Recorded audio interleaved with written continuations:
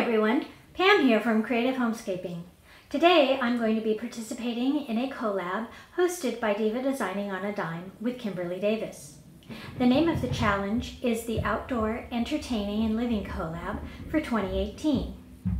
Kimberly's asked us to show our outdoor living space and how we plan to entertain in it during the summertime.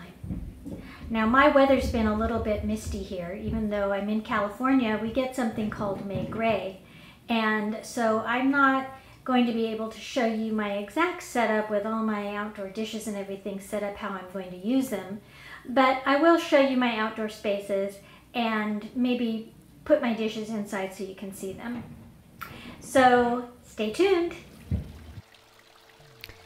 Even though I don't actually entertain in this space, I thought I would show you my side yard because there are items here that I do use in entertaining. Let's start with this fountain. The fountain provides a nice ambient sound when you are in the backyard entertaining. It also provides a nice focal point when you're in the kitchen. This is the kitchen window where the sink is, and when I used to do dishes I would stare at a blank slump block wall. Now I get to stare at the fountain. Also in my side yard are some kitchen type plants. I have rosemary and sage as well as some citrus trees. Here you can see our rosemary bushes have gotten quite large. We did prune them recently, but they still need a little bit more pruning. And then here is the sage, and those pots hanging on the wall are often used to grow other types of herbs. This tree is our mandarin orange tree.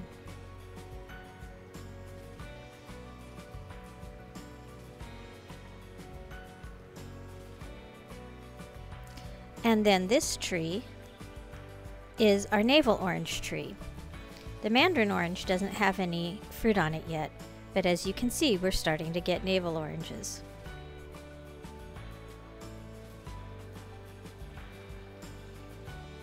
And here's a look at the sage on this side, which is starting to bloom with these pretty purple buds.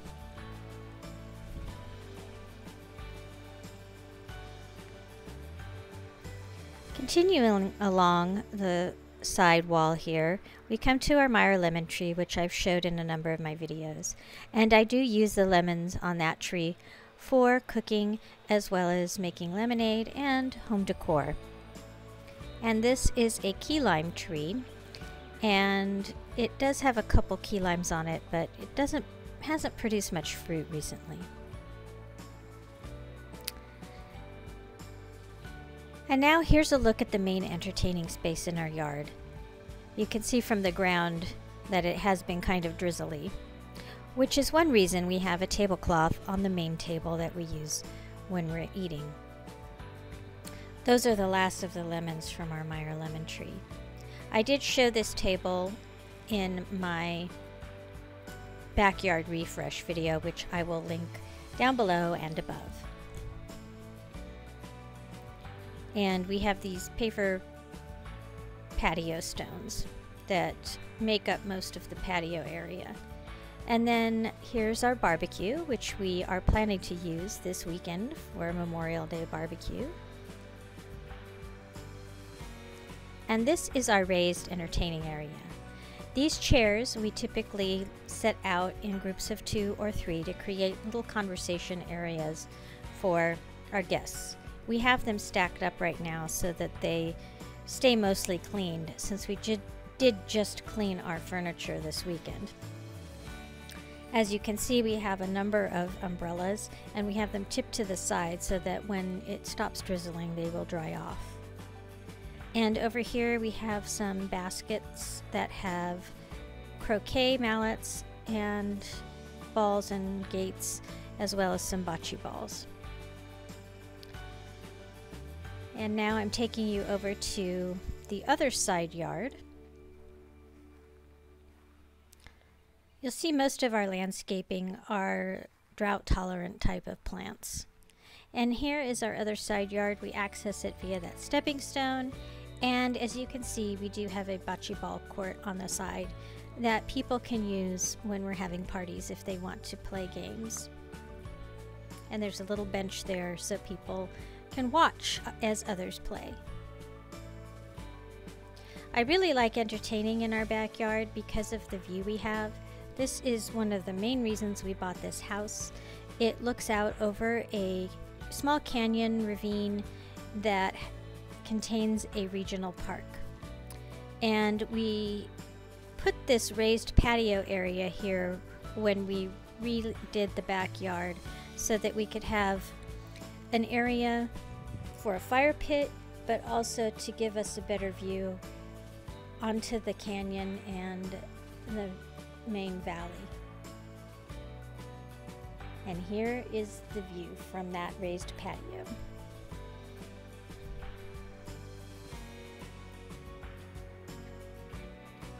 Because it's a park, we get lots of wildlife. There are red-tailed hawks, we have swallows, we have kestrels, we have kites. Those are all birds. We have other birds as well. And then I'm going to show you a close-up here in a second. In the park below us, there is a lake.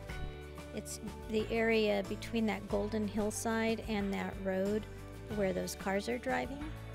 And on the 4th of July, the park sets off fireworks. So we can sit in our backyard and watch them shoot off the fireworks there. We can also see fireworks shows from other areas as well. Sometimes we've seen as many as 7 or 8. The other wildlife we've gotten in our yard have been coyotes, we had a bobcat once, and even a little weasel. There are also skunks and possums that quite frequently come around. And here's one more look from the other side at our main entertaining space. Again, I apologize for it not being in its final state, but because of the rain, which you're seeing on this little table that we use as extra dining seating, I wasn't able to put out all of my items that I normally would have.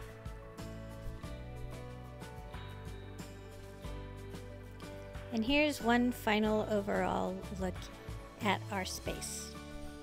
I will show another video where it's all decorated for Memorial Day. So I did want to give you one shot of the dishes we are going to use outside. These are melamine dishes, and I got them from Sur la Table on super clearance one year, but they're very thick melamine. There you can see the Sur la Table emblem, and they are a French country style, and they go very well with our home. And this is the salad or dessert plate, and then this is the dinner plate. And we have these little dipping bowls also, and then it can be a salad bowl or a cereal bowl. And then I have a lot of serving pieces too. I have some trays. And then these bowls are very nice. They actually have lids on them, so you can prep stuff ahead of time, put the lids on. You can also put the lids over them when they're outside, and they're all very nice. And as I said, I did get this several years ago on really good clearance. I think these little dishes were less than $1, and the bowls were maybe $2 or $3. And you know, the plates, maybe these were like $3 or $4, and these were $4 or $5. I don't remember the exact price, but it was in the fall after summer was over, and we just happened to see all of them on this super clearance. I think they were like 75% off. So I will be setting up the main dining table, and depending on the number of people we end up having, I may use that small round table you saw in the video to seat some extra people. And maybe I will set a separate video for another tablescape, since we do use the dishes for all of our entertaining during the summer. And then I'll show it in one of my Tablescape Tuesdays. I hope you enjoyed seeing my outdoor spaces. I really appreciate Kimberly hosting this challenge And please check the box down below because I will put a link to the playlist as well as to her channel. And I hope you'll check both of them out because I'm sure her space will be wonderful as well as the others who are participating in this collab.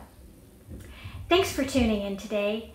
If you're new to my channel, I hope you'll consider subscribing by clicking on the subscribe button down below.